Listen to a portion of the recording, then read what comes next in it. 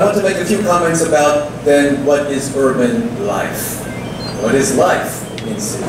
What means livable? What is life? Life itself.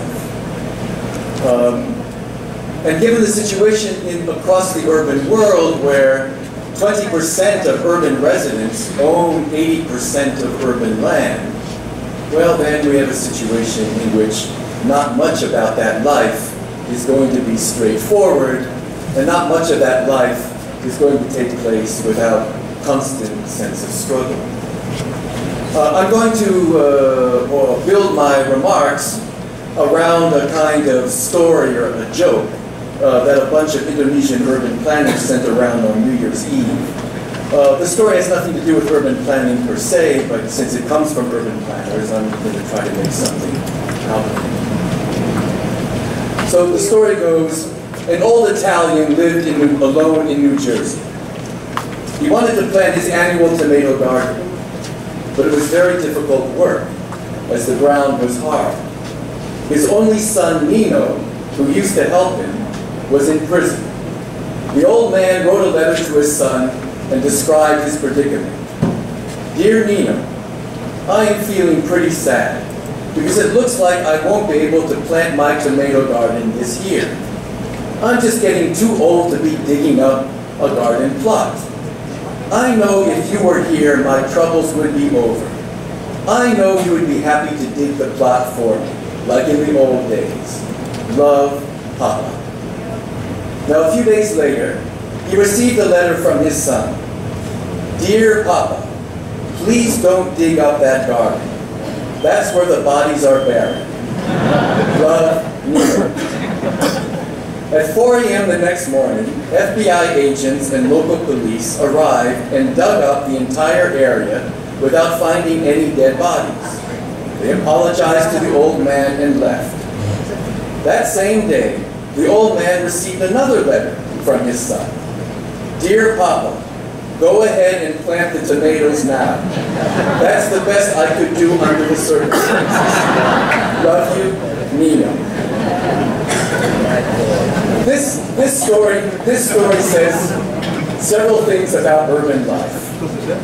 First, you can obviously consider Nino's actions as a kind of deception. He puts in motion something that is supposed to dig up the truth about a particular event, an event that is not yet resolved. That is, locating the missing bodies in a crime that Nino seemingly has been imprisoned for. While the problem of the missing bodies in the end remains unresolved, Nino is able to ensure that the garden for his father's tomatoes will have been prepared for planting. Additionally, Nino has claimed to know where bodies, truly missing in the eyes of the authorities, are located. But is this the crime for which Nino has been imprisoned? In other words, without the evidence of the missing bodies, has Nino indeed gone to jail for this crime? Now, while we don't know for sure, what we do know is that there are then various deceptions at work. Nino has convinced the authorities that he knows the location of the bodies. And though he may actually know the real location of the missing bodies, his ability to get the authorities to take the action they did, digging in his papa's backyard, did not rely upon whether he really knew that there were dead bodies and that they were missing. What this tells us is that in all efforts we make to accomplish things, to make something happen, whether it is to affect other people, to set in motion a chain of events, or create the life conditions that we want, is that much of this happens indirectly. We have to go around other people's expectations of what they want from us, what they think we are capable of doing, and what they think we want from them. As soon as we put any initiative into motion, we face misunderstandings, resistance, competition, and sometimes threats. In face of these constraints, we can change our minds, try to adapt what we want, or try to convince others around us. We could compromise, make deals, We'll tell others we will do this and that for them if only they will accommodate all or some of what it is that we want to do. We can make our cooperation with others contingent upon their willingness to ensure that we get a piece of the action. In these games and deals, we tend to prioritize what it is that is really important. In all the things that we want to make happen, we often have to decide how to rank things, fix the value of each thing in terms of its relations to others. Of course, this happens all the time. With limited opportunities, we have to decide upon our own needs or those of our loved ones. Who will get to go to school? Who will get to have extra opportunities? Who will get the bulk of our time, our effort, and resources? Cities are full of things that did happen. Aspirations that reached fruition, lives that created spaces of maneuver, opportunities to accumulate resources and experience. And when you look at the history of how these things all happened, how neighborhoods were built, households got money, individuals got a lot of knowledge about things and people with authority, they often did not get to be that way, to get where they are now by going at their goals directly. So often people have to set off to do things with objectives, plans, and working procedures in mind, only to find out that they operated in an already crowded field with others trying to put in motion their own plans. Too often they found that if they put all of their eggs into one basket, if they committed themselves too much to one idea, one objective, that they might not only lose everything, but get so discouraged that they would settle for almost anything, or convince themselves that what others wanted from them is what they, in the end, really wanted for themselves. So to avoid discouragement and capitulation, many urban dwellers did a little bit at a time. In fact, for many, the idea wasn't to come up with a plan or to have an overriding aspiration, but try to do something, anything, and see what happened. See how the waters got stirred, who was paying attention, who got excited or upset, who cared a lot about what they were doing, and who didn't care at all. If one could do a little bit at a time, you could often manage to stay under the radar, not draw too much attention to yourself. Because it was important not to make others jealous or provoke them to go after what you were trying to do, because they either had more friends, power, or money to take it all away from you. On the other hand, urban dwellers often did things, anything, to let others know that they were willing to take some risks, to put themselves on the line, to change their conditions, to work with others. So it didn't much matter then what people put forward as their projects, whether it was to fix up the house, add a few rooms, start a small business, pool some money with others to buy something on the cheap. What was important was to indicate a readiness to move, to get going. The specifics of what you put forward were not the relevant thing here. While residents did indeed often want to get somewhere specific, accomplish something concrete and tangible for themselves and their families, they were often willing to let things happen, to allow themselves to end up in circumstances they never expected, and then learn to call those unfamiliar, even strange conditions home, or at least a temporary home. In addition, many realized that the impact of any single initiative could be increased through it becoming an aspect or component in the initiatives of others. Not by virtue of being locked down in contractual relationships or mutual obligations. Rather, it was a way of making whatever you were doing something that could be made use of by others. Collaboration among residents then covers a whole lot of different options. Sometimes residents would simply pay attention to what each other was doing in order to do something else. At other times, there might be collected discussions among relatives, friends, neighbors, co-workers, or colleagues about how to put different skills or contacts together in order to support what remained largely individual projects. Sometimes neighbors would silently agree not to interfere with each other's efforts. Still, at other times, residents would run smoke screens for each other, pretend that certain conditions, events, or projects were underway when they were not, in order to control how much attention outsiders paid to them and to ward off any harmful intrusions. In all of these practices and strategies, more than one thing is going on at once. And often what looks to be the reality of a situation is really something else.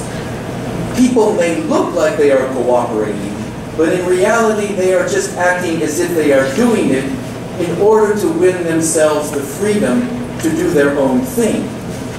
Or, on the other hand, people may look like they're running all over each other, stabbing each other in the back, pursuing their own strong-willed aspirations, when in reality, they are implicitly learning from and adjusting to each other, affecting each other without it looking like they are doing so. These so-called deceptions, then, are at the heart of urban life, and as such, we can't take all that much for granted. Things are not what they seem to be. So likewise, many urban neighborhoods look like they are a complete mess, look like they are in this total state of disrepair. But something else is often going on. For behind the mess may exist complex local economies, full of different trades and activities, silently working together.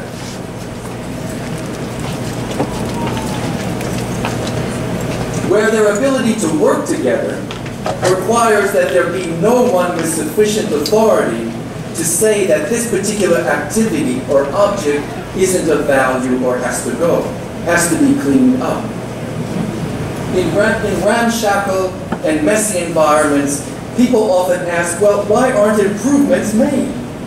Why are residents do not simply get together and pool their resources to make communities nicer?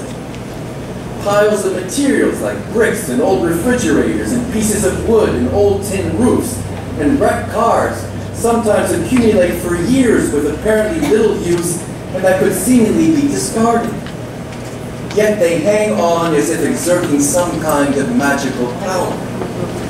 Of course, communities do work hard at community improvement, but even when they do not, it is not always a matter of a lack of resources or cooperation.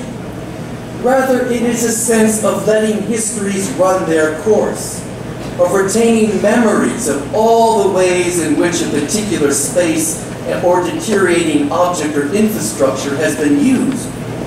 All of this can become important because it lets people know that the neighborhood and all that is within it, its people and objects, are available to be used in many different ways by many different combinations of people. These are environments that not only show the excess of past use, but also lets the outside world know that all their efforts to impose their orders and their ways of doing things and their attempts to straighten things out and get people to behave all proper and nice are not going to work here. Now, over time, initiatives, incremental, individual, collaborative, short or long term, have had a substantial impact on the built environment. For example, in some areas of Jakarta, every street and lane is characterized by mixtures of the old and the new, the single and the multi-story, with all kinds of materials and design styles being put to use. While districts may contain mixtures of residences, single rooms for rent, commercial, storage, recreational spaces, churches and mosques throughout, these mixtures take their own particular forms and emphases block by block. Residents thus come to live in a built environment that allows or constrains particular comings and goings, visibilities and vantage points, soundscapes, inputs and evacuations of raw materials and waste, and public exposure and private containment. In other words, these are city spaces where there are many different ways to get something done, many different alternatives to accomplish things when the way that you are familiar with or prefer just isn't possible now. Now, people who live and work in these places, they know this. How do they know this? Because the way these places look, full of different ins and outs and different kinds of stuff and different places where you can put your body. All of this reminds them of these possibilities every day. The city authorities and outside powers may come into these places and look for the missing bodies, for all the casualties, the bad influences, the sickness, the immoralities and damages, but instead may only find 100 varieties of tomatoes. Coming back to the story of Nino and his father, what Nino offered his papa was a kind of gift.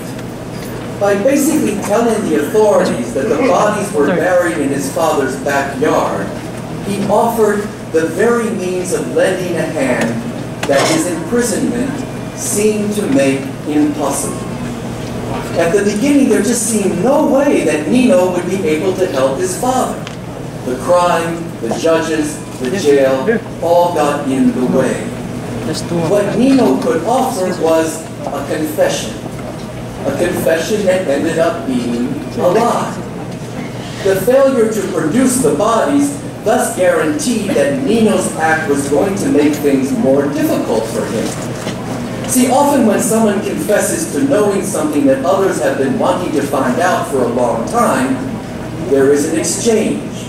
The prisoner may get some time shaved off from his sentence, or win more favorable treatment, or at least soothe a guilty conscience by having finally confessed.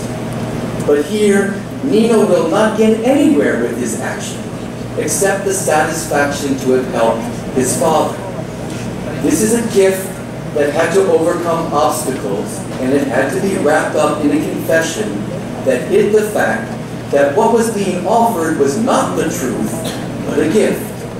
And since the gift was predicated on a lie, it was not going to take Nino anywhere else, neither free him from prison, nor any guilty conscience, if he indeed had one. But it says a lot about gifts, and a lot about the kinds of sensibilities that have been at work in building cities in the so-called Global South for a very long time. Of course, with long histories of colonial rule, cities like Sao Paulo, Karachi, Mexico City, Lagos, Jakarta, Manila were full of so-called gifts brought by the Dutch, the Spanish, the British, the French, the Portuguese, or the Americans. The gifts of education, religious faith, infrastructure, modern institutions, and so forth. And of course, these apparent gifts were not gifts at all. They were offered at a big price, as a display of power and capacity to show the natives who was more capable, and to justify the theft of land, the theft of people's spirits and resources. These were gifts that could never be fully accepted because they entailed all kinds of future obligations, obligations that still are at times impossible to pay back. But there were other kinds of gifts, gifts more like Nino's, gifts that entail individuals risking getting into more trouble than they already were, so as to offer help to those whose subsequent efforts they may not have been able to witness directly. Just like Nino will probably never see the tomatoes growing in his father's garden, but yet imagine them thick and ripe on the vine. Cities were full of such offerings. Residents willing to take risks to try something different, even if they did not believe that this was going to really represent who they were, even though their actions were not going to tell the truth about themselves. Nino had the perfect excuse not to be able to lend a hand. He was in prison after all. What could he do? He might have felt guilty, but anyone would have excused him if he were not able to help in this instance. Cities have largely been built by people who have gone out of their way to offer things, their experience, their money, and time for projects of uncertain returns. In our work in Jakarta, looking at the history of neighborhoods in the urban core, residents repeatedly tell stories about simple housewives that became activists, businessmen who hired all the hardened criminals, car mechanics who fixed broken water pipes at no cost, police who turned their post into school for kids who could not afford the regular ones. There are hundreds of stories about people saying one thing so as to accomplish another, of people appearing to follow the rules in order to bend them, of looking like they were cold-hearted people in order to better care for those who were vulnerable. Now, of course, cities are full of parasites, full of vampires. It's full of the elite trampling every aspiration of those who have little, of people stopping at nothing to get their own way. Cities have often been places of imposition, the imposition of particular agendas and ways of doing things, and practices of imposing become generalized. It's quite common in Jakarta that fire departments demand cash payments at a scene of a burning building before they will put a fire out.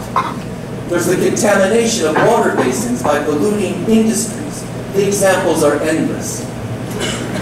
Imposition is a process of not taking into consideration, and thus a refusal of a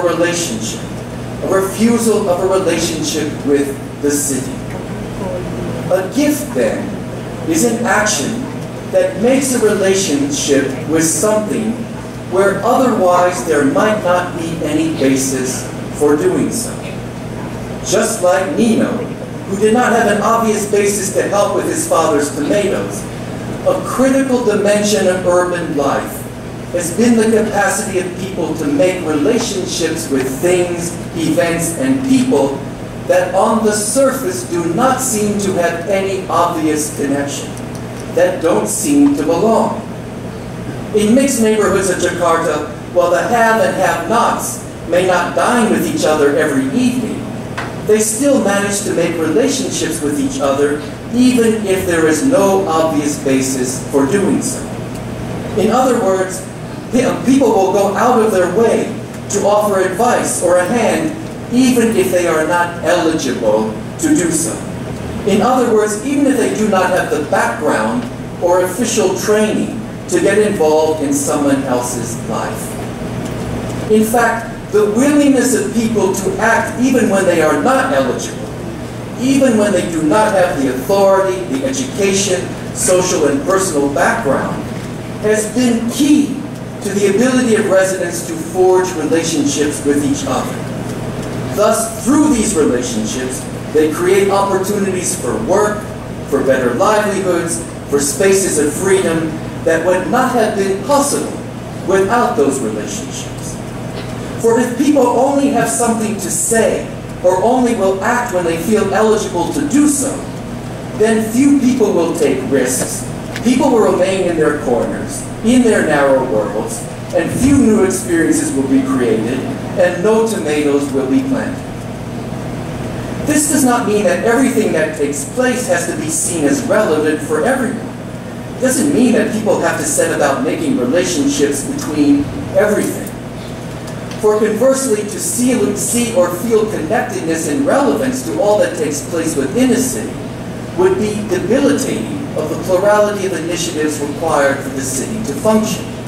People have to feel free to offer what they offer, to try out what they try out.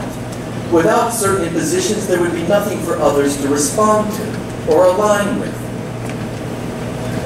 But what Nino's gift suggests is that efforts to make relationships when they seem impossible can go a long way in getting things done. And in order to make those relationships happen, you often have to resort to a kind of ruse. That is, you have to pretend to know the answers that others want. You have to know where the bodies are buried, even if you have no idea, in order to set in motion the actions that will make the relationship happen. For even Nino knew that he couldn't do it alone. He would have to get others involved in any way that he could. The story of Nino and his father also raises a point about a different kind of gift than the one that we may be accustomed to. When I give a gift, when I give my children something for their birthday, for example, I select an object or experience directly for them, something for their possession.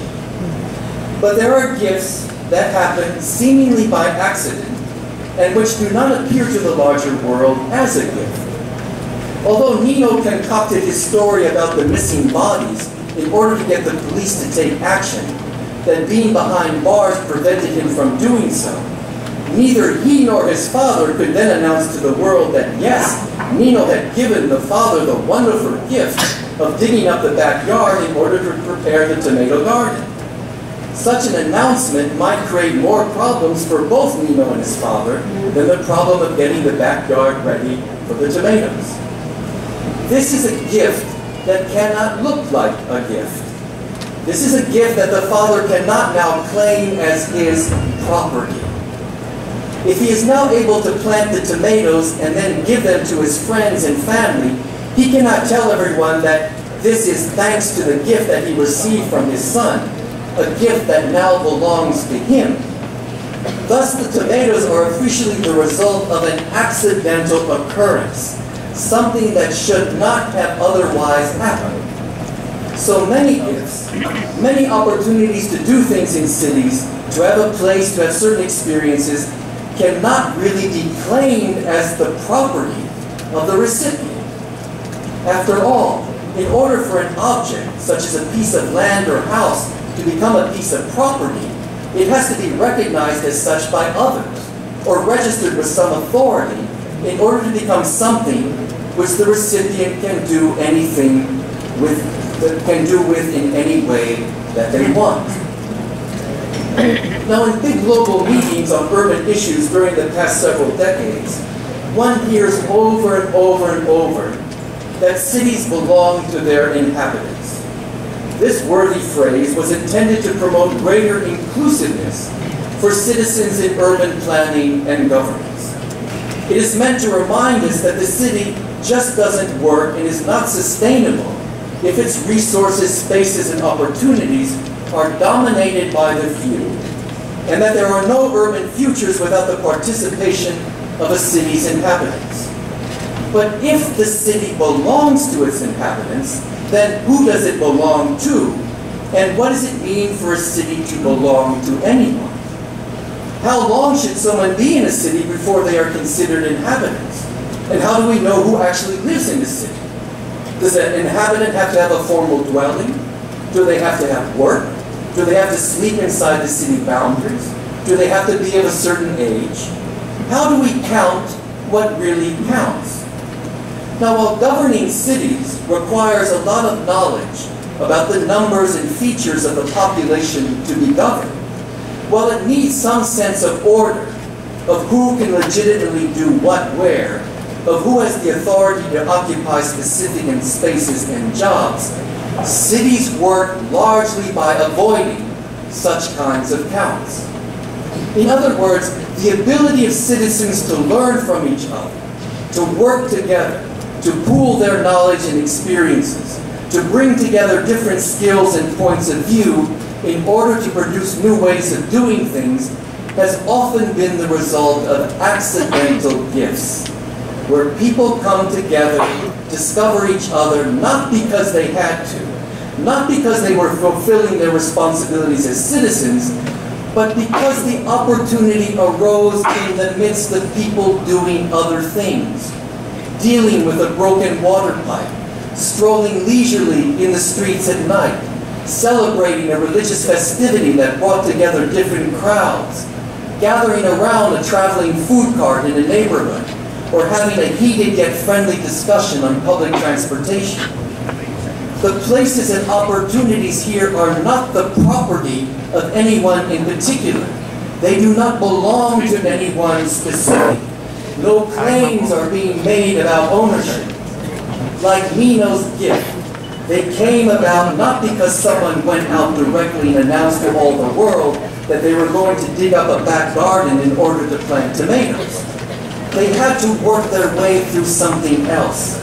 And so cities have to have plenty of spaces and opportunities for these accidents to happen. For people to run into each other, watch each other, enjoy each other.